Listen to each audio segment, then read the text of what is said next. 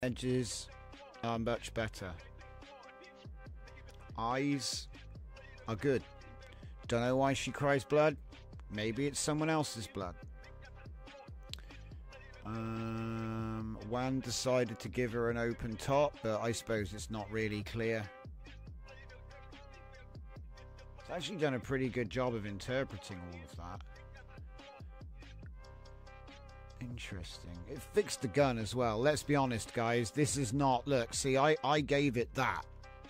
That's what I actually gave it. Now, I do have a pre-trained Laura that obviously is based on like 100 or 200 images to like put all of the best bits of her together, and this would be one of the source. So this is like a shard of the source of the Laura, and then we're feeding it back into itself, I guess. And yeah, much better, right? Much better. I mean, this is the funny thing, it's an age-old debate, right? There's more character in this, even though it's lower quality. There just is. And because there has to be. There's got to be something there for it to be like winning over all of those other images that came out.